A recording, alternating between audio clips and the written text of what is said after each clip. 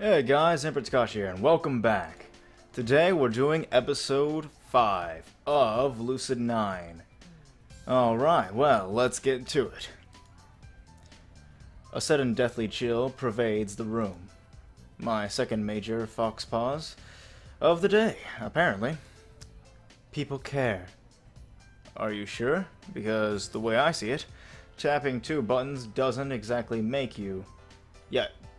Post your daily lives all you want. If you're not someone important, people probably don't care too much, to be honest. They care. They care, damn it. No one cares about you, Misaki. No one cares about you. Don't say nothing different till you pat yourself. Wait, what?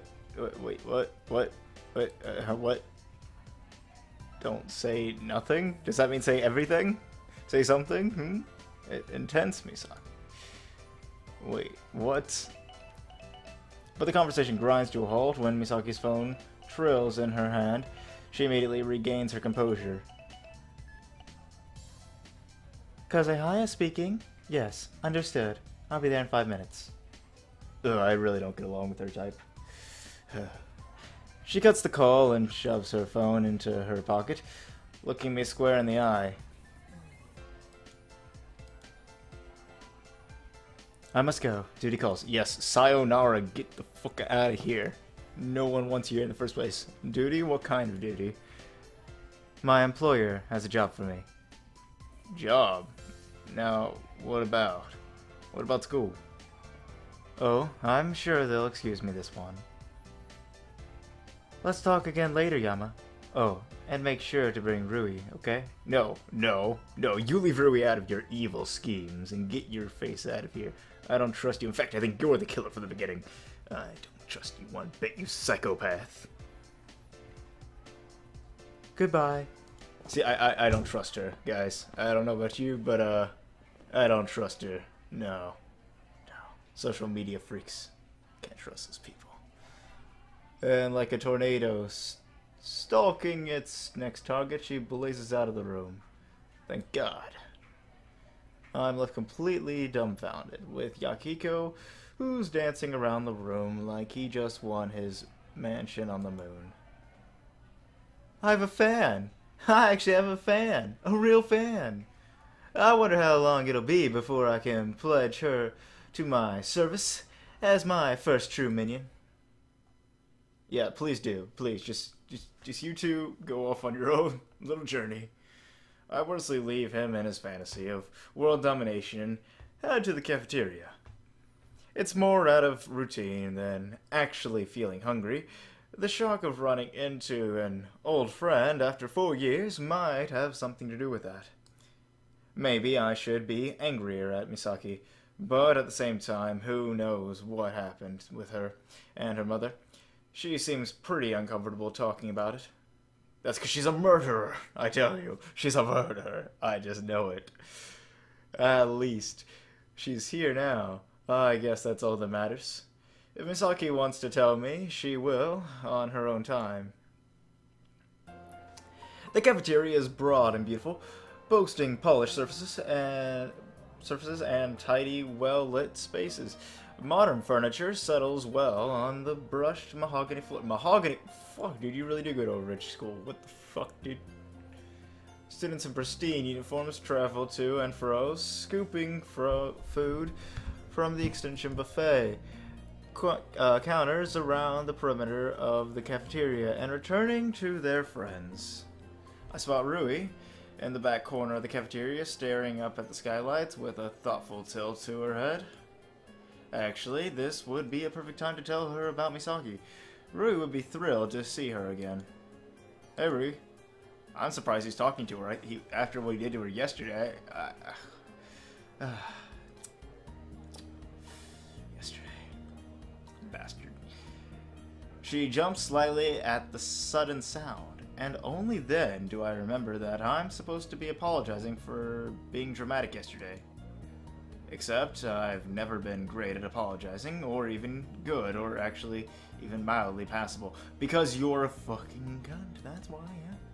Say, how are you? I'm doing okay. How was class? It was okay. I guess. Gosh darn it, kid. Oh, okay. We shuffle for a moment, and I finally clear my throat. About yesterday. It's okay, Yama. I know that seeing the boss must have brought up some memories. You were just lashing out. But I shouldn't have. No, I guess not. So, next time something like that happens, I reserve the right to slap you silly. Yes, please! Please! Beat the shit out of him next time he does it. At least that way I won't feel bad about it. And just like that, everything is right between us. What have I done to deserve a friend like this? Nothing! You terrible waste of human life. Alright, I shouldn't say that yet. He can still redeem himself. He still has time. There's a whole game ahead of us. Let's see what happens. Thanks. But buy me lunch. What? You do order that much, dude. Come on. Aw, come on. It's only fair. Typically I wouldn't agree, but he was a terrible person yesterday. Come on. Come on. I mean, that was ridiculous. If I go into debt, I blame you for constantly mooching off me.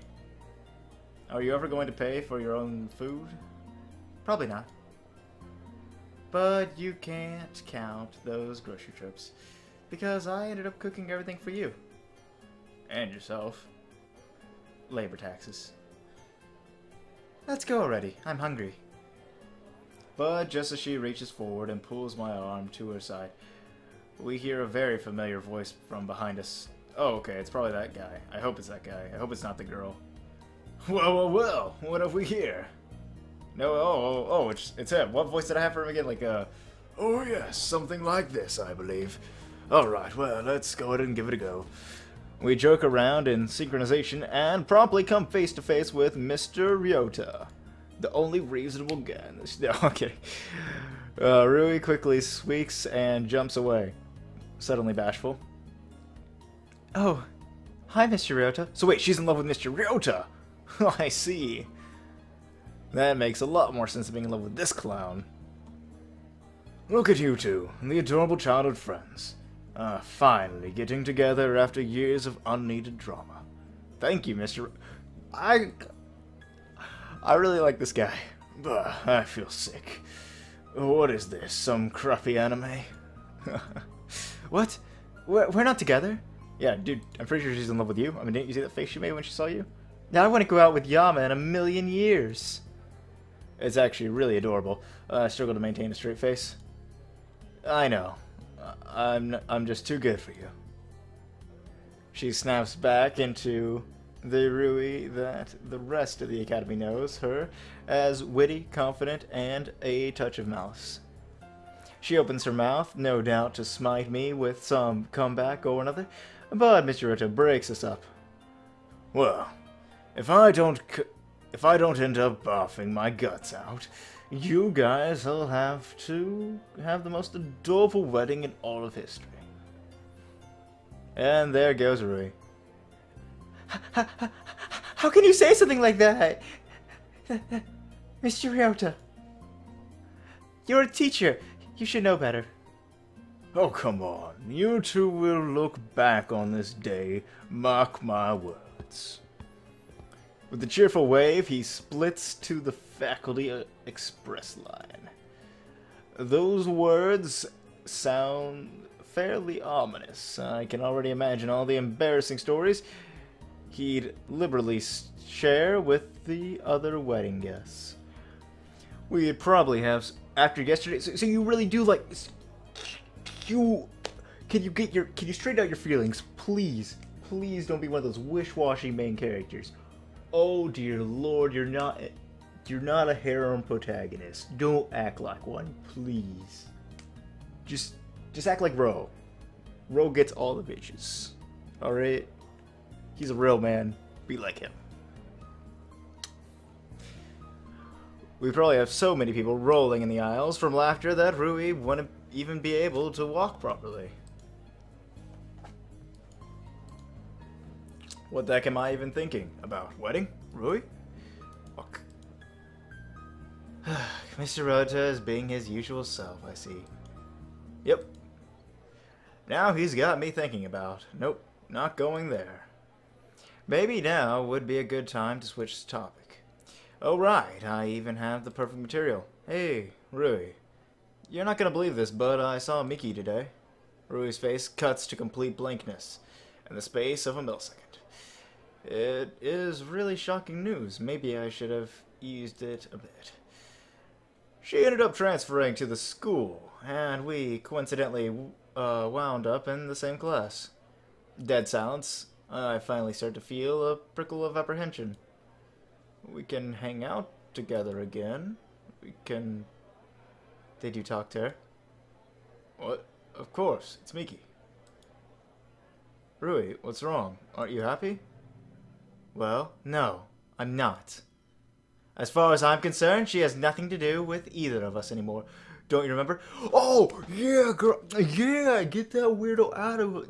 Let's see if I get a choice to pick. If I can't pick, I want to never see that Miki girl again. Yes. We were kids who held a stupid grudge for something beyond her control. Come on, we're older than that now. Oh, are we? She didn't really apologize, did she? Well, I pause for a moment. Rui's expression immediately darkens.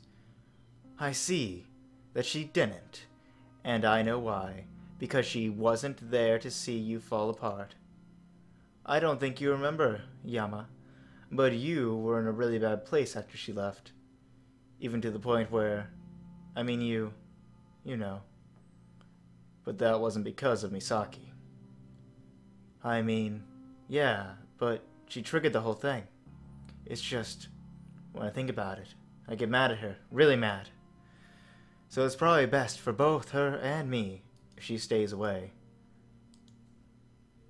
So you're not gonna be friends? Oh, come on, dude, don't. This girl is too good for you, and you keep pushing buttons. Stop it. Get your life together. I know you're in high school, but you're about to graduate. You need to get your act together. The thought is so baffling that I can't help but stutter. In my mind, we'd always been a package deal. Me, Rui, Misaki. It was either all or nothing. That's 'cause you're a retard. I mean, you're your own person, so you should hang out with whoever you want. But I can't be buddy-buddy with Misaki until she realizes what she's done. I never thought Rui, of all people, would be. She's not being irrational. Come on. Who would... I honestly want to hang out with her, but not because of the reasons you guys wanted, just because I don't like her personality, but that's just me. How bad had I been? Exactly. I'd never seen Rui so upset. At least not in a really long time. Sorry to be a downer. Why don't we just go grab some lunch? How about you go ahead? I need to talk to Mr. Ryota. Okay. Wait, let me go back. Surprisingly, she doesn't ask me any more questions. She heads to the lunch line without a word. Maybe she also feels rotten inside, like something has been lost forever. Wow, dude. That's pretty edgy. I shake these thoughts and immediately locate Mr. Ryota, who's just popped out of the faculty line and, conveniently enough, is heading in my direction. He watches our separation with an eyebrow raised to his hairline.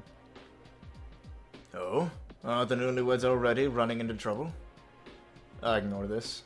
Good timing, Mr. Ryota. I wanted to ask you something. If the question is whether to officially ask Rui out, the answer is yes. Thank you! Oh dear lord, thank you for a character with common sense. What? No, that's not the question. Because this kid's an idiot. Oh, really? That's a bit boring. Rui and I aren't, you know, what, never mind. I was wondering what it means when you see someone you haven't seen in forever who you thought disappeared off the planet. It means exactly what you just said. Your life actually is a crappy anime. Yes, a really crappy anime right now. Let's hope it picks up. I never said that. Oh, you didn't? Mr. Ryota. Sorry, can't help it. Now, who's this person who you haven't seen in forever. She just transferred into my class this morning. Rui. Her, me, and we were really close when we were little, back in our hometown Seto. Transfer student, childhood friend. Don't even think about it. Come on, dude, it's a crap anime. Too late. My life is not a crappy anime. It's not. Yes, it is. You're right. It's a really crappy anime. Bravo, good sir. Bravo. 10 stars. Best character in the game. He can't be beat. I don't care who comes up next. He cannot be beat. Oh, man. So, what's the problem? Well, I talked with her, and I think we'll be friends again, but Rui is jealous. What? No! What is this, junior high? Sorry, I'll shut up. See, when Misaki, that's the transfer student, left, she accidentally triggered a giant depression state that basically left me in the dumps for a year. Shit, stop doing that, me. Sorry guys, I keep fumbling with my mouse, I guess. I don't remember much about it, to be honest, but Rui claims it was bad. Yama, when you can, come to my office today. I want to listen properly to you, and the cafeteria is not exactly an ideal environment. Well, I guess that Mr. Ryota got hired into his job for an actual reason. Okay, I guess. I'll drop by after school. Oh. During, really. Either way works. Now, off to lunch, you go. After lunch you. Gotta eat before the bell rings. Young growing boys need all the nutrition they can get. He can't sound like the wise, all-knowing teacher when he just implied it was fine for me to ditch school. See you later, Mr. Ryota. But seriously, this kid should listen to this guy. This guy has life experience unlike him. Come on, listen to your elders, kid. He only responds with a casual wave before he saunters off over to the nearest table, chatting easily with a group of students. Which is weird, me saying respect your elders, kid. I'm only 20 years old, which by the way, I just turned 20 today. Today's May 30th. I'm probably going to upload this later today, but you guys. There, now you know. That's why I was saying 19 in the last video, 20 in this one. I snag a plate of food and search for Rui, but she's nowhere in sight. Guess that conversation took a little longer than I originally intended. I quickly scarfed my food down and returned to the classroom. Yeah, great job losing another opportunity. Alright class, let's take secondary roll before we head to the courtyard. What? We have more PE? The teacher's halfway through, rolling her eyes before she catches herself. I guess it's not good example to roll your eyes in front of your students. Alright. No, Yakiko. Today is career day, as has been announced over the PA for the past 3 days. Afternoon classes are cancelled, so that third year may explore possible future occupations with specialists. Oh, right. Questions of the future. A writing prompt about our dream job. Now career day. I think I'm sensing a pattern here. Yeah, you need to figure out what you're gonna do with your fucking life, kid. We're already running a little late, so let's make this quick. Anyone missing? Oh, by the way, guys, you don't actually have to decide once you finish high school. You got 2 years of college before you even have to worry about what profession you're going into. Good luck. Nope. That prompts us to glance around. I think he's right, ma'am. Everyone's here. Everyone except Misaki, who apparently is at her job. I know it doesn't say it like that, but I decided to say it like that. Time to do some not-so-subtle recon. Teacher, where's that girl? The one sitting by the window. The teacher waves her hand dismissively. Special circumstances. Anyone else? Despite myself, I feel a prick of curiosity. Special circumstances? What kind of circumstances could warrant such an offhand dismissal from the teacher? I thought most teachers loathe making exceptions for mandatory events. Just what could Misaki's job be? As the teacher continues to survey the classroom, I feel a nudge against my arm. Okay, I'm reading this way too dramatically. I'm surprised you brought it up. What? Usually you wouldn't say anything even if you noticed. You would have thought it to be too much trouble.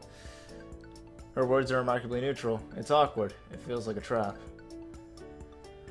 I think you should stop pretending like you actually know me. Or that you have a brain. Oh, what? You're insufferable. I think he is insufferable, but, well, then again, I can't say if you're much better or not. Maybe you're just treating him that way because it's him. After all, he is a terrible human being, but that's alright. She storms to the back of the room in a huff. I'm insufferable. She's done far, far worse. And she's still judging me. Oh. Oh. Oh. Oh. That's a word. That's a word for you, my friend. That's a word for you. What a hypocrite. Alright, looks like everyone else is here. To the courtyard. Destiny awaits. There are more than a few rolled eyes, but everyone obediently files out of the classroom. Our class pours into the courtyard, which currently resembles a crowded street market. Columns of booths are set in orderly lines, each attempting to outshine the others, with progressively more outrageous signage and progressively louder music. I wonder if they've got a booth for my future job. Come to think of it, in all the 203 times he's talked about his dream, he's never once mentioned his future job. Just all things he'll own. Oh, and what might that be? Isn't it obvious? With my stunning looks and all. So, a trash can. Oh, damn. Is that even a job? Of course it's a job. Oh, well, no. I want to be a model. That's rid... Well, it's not as silly as it seems. I mean, seeing how he just believed that being a trash can was a profession, he can't have a job that requires him to think. He also can't have a job that requires social interaction. He'd just repel people instead of attracting them. Those are his two biggest flaws, and modeling doesn't need either. As for his looks, I hate to admit it, but he's not bad looking. He'd probably be able to land himself a girlfriend if he could just keep quiet. It almost sounds like a serious plan. Yahiko, my friend, I'm glad you finally realized the cruel truth. What are you talking about? I'm just saying that it's a good idea, especially coming from you. Isn't it? Once I become famous, the entire world will be able to witness my magnificence. I'll be on TV, the internet, advertising blimps, basically everywhere. On second thought, maybe it's a terrible idea. Well, if you don't mind me, I'm off to meet my destiny. And with that, he skips off into the crowd, leaving me awkwardly leaning against the wall like some kind of delinquent. Wait, you're not? You're not a delinquent? I don't know about that one. I'm not really sure what to do. I'll be wasting my time if I look around, but I'll be wasting my time if I stay here. I think you're wasting your time by existing. Oh, wait, no shit. I'm falling into his pace. What a conundrum. You there! I turn to the source of the voice, a man in a medical coat, standing in front of a booth, boasting the holographic sign, Way Forward Pharmaceuticals, Hospital Division. I'm guessing he's a doctor. You interested in becoming a doctor? Bodies, open wounds? Yeah, no. Sorry, I don't think I could deal with the pressure of being a doctor. If that's what you're worried about, then don't worry. I'm a heart surgeon, and I get an entire team of people helping me during the operations. Well, if I have people helping me... Scalpel, please. Nah. What do you mean, nah? I thought I was supposed to do all the cutting this time. that doesn't matter. It sure does! See what's going on here, man? You want to take all the credit. Well, guess what? That ain't happening. What are you talking about? I'm the doctor here. Doctor? The patient is in critical condition. If you don't act fast, he's going to die. The patient is dying. Dang it! Give me the scalpel! Whoa there, don't be getting your scrubs in a bunch. I feel like this guy's an idiot. He really thinks this is what it'd be like to be a doctor. Doctor, the patient is dead. See, look what you did. Look what... Hey. Yeah, I don't think being a doctor is right for me. Are you sure? We've got a great internship program. I'm good, thanks though. Another nearby booth catches my eye. A multicolored sign claims that it's from the National Education Institute. Behind the booth table is a tall woman in glasses is speaking animately to a small group of students. Don't you feel that we have a duty to equip the next generation? In this society, knowledge is power, and we need to ensure that our successors have the power to move forward. My job is the best and the most beneficial, and there are no downsides whatsoever. Yeah, been there, heard that. Don't your students annoy you, or tire you out? Well, I've had some ups and downs in my career, of course. The more, difficult students may be perplexing at first, but when you persevere, you always end up getting those students back on the right path. Is that so? Teach. What's 5 plus 7? This is high school, Mr. Ikari. Not primary school. You should have mastered addition by now. But teach! Excuse me, Mr. Kurogane. Smoking is not prohibited on campus. Hand those over. Smoking is not prohibited. Oh, not permitted. Okay. I read that wrong and that made it come out as meaning something completely opposite. So it's not permitted. Okay, sorry. Shh! You ain't the boss of me, kid. Kid, I'm your teacher. You're shorter than me, kid. And that makes you a kid. Alright, that's it. You're staying after class. You've got detention to serve. Says who? Says you. You couldn't even take on a diseased chicken with one claw tied behind its tail. That's why can't you be that eloquent on your essays? Teacher? What? What's wrong? What? Are you crying? Again? What for? Oh, you're angry at me. I'm sorry. I'm so terrible I can't... Hey, don't cry. Yeah, I don't think I have enough patience to deal with students. Christ, dude, you see the worst in every single opportunity and, like, imagine it completely unrealistically? Like, this... I worry about this guy's view on life. Like, he doesn't see life as it is. He sees it as, like, some made-up world that he imagines. Let's work on that. I meander down the row of booths. Apathetically peering at any that seem mildly entertaining. One man with a remarkably bushy mustache raises his fist in the air, yelling at the top of his lungs. Do you love Japan? Join the Japanese Defense Force today! You know, that's so unlike the American Army. In our military, you cannot have facial hair. Especially not a big, bushy one. They think that, like, you know, it's not clean cut or whatever.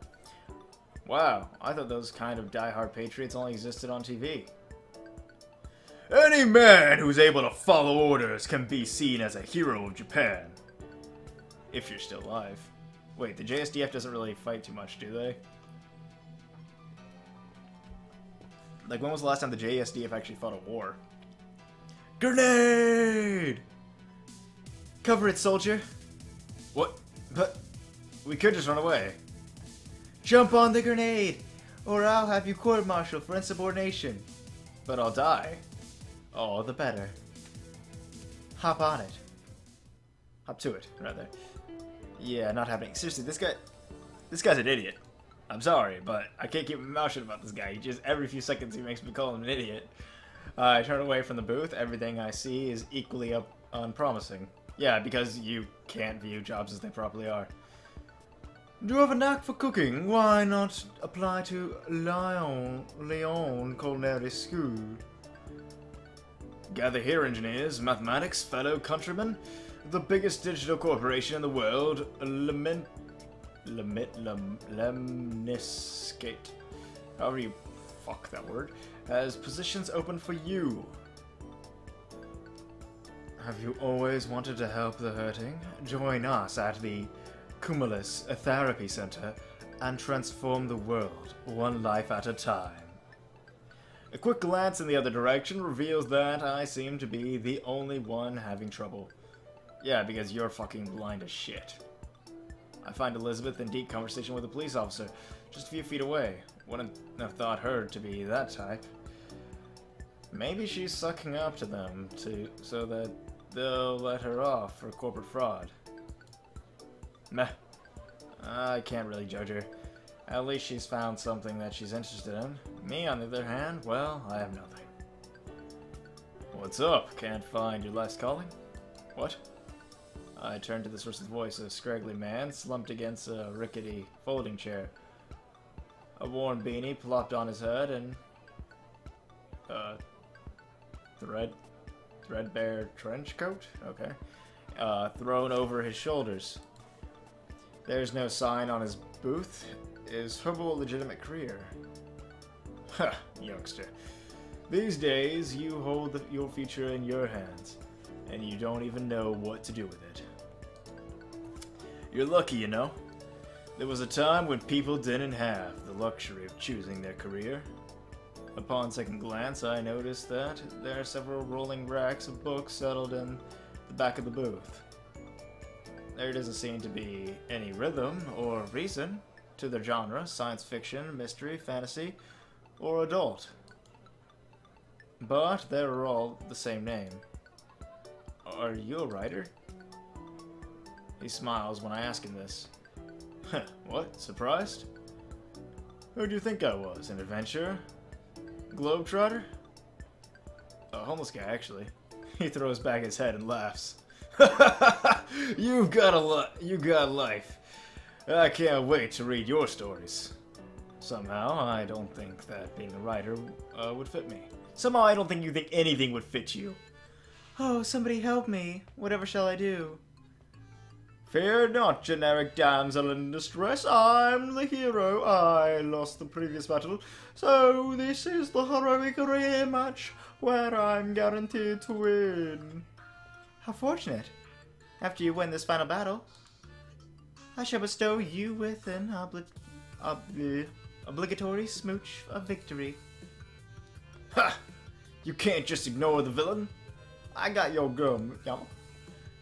Oh, spare us your evil gloating. It'll be only lead to your downfall. But I gotta.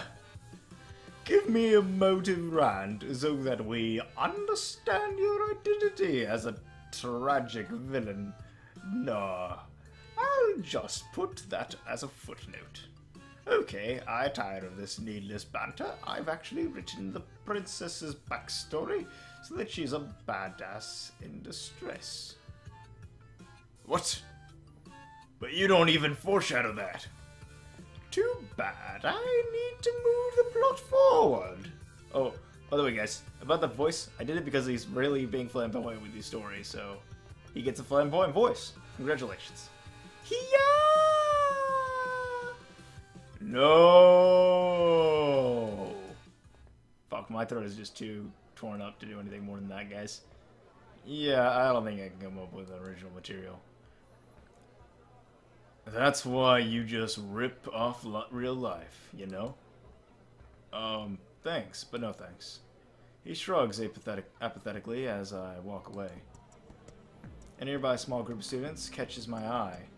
They've gathered in front of a man in a long, sweeping lab coat.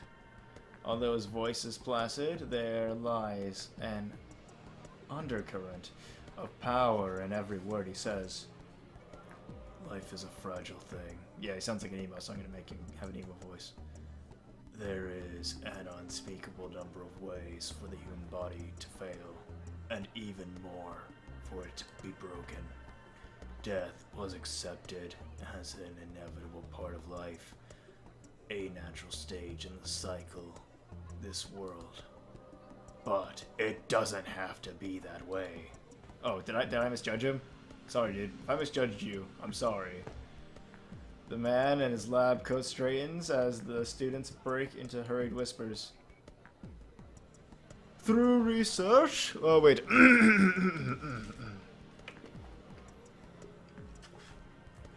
Through research, we can create medicine that fights diseases and treats disorders, extending our lives exponentially and maybe indefinitely. Ah, so he's a medical oh, wait, sorry. He fixes his gaze on each individual in the crowd. Not in a hostile manner, but certainly in an unnerving one. A day may come when we can defy death. His eyes land on me. The intelligent arc of his brow and the commending line of his jaw shift slightly as he examines me. I feel frozen beneath his piercing gaze. It isn't exactly uncomfortable, just strange. Eventually he turns away, adjusting the golden glasses that are settled on the bridge of his nose. If you seek to make a lasting influence on the world, join us at Way Forward Pharmaceuticals in the research division. Together we can accomplish the impossible and prevent the inevitable. The crowd of students breaks into applause, their faces agape, and wonder. I can only scoff, 'cause you're fucking pessimistic as all hell. No one can defy death. Anyone who thinks otherwise is just delusional. No, you talked about a hypocrite earlier. See, this is why I called you a hypocrite. You're the delusional one. Don't you understand that? You have no right to call anyone else delusional. As I turn away from the Way Forward booth, the PA hums to life. Attention students, Mayor Inori will be speaking at the center stage in 5 minutes. The students around me gasp audibly, breaking into frantic whispers. Mayor Inori? Here? In person? School's important, you know. Why wouldn't he come? Come on, let's get a good spot. I follow the massive throng of students gathering around the courtyard. The courtyard center stage.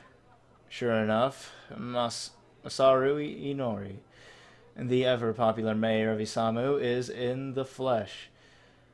He gives the students a cordial wave from behind an impenetrable line of security guards.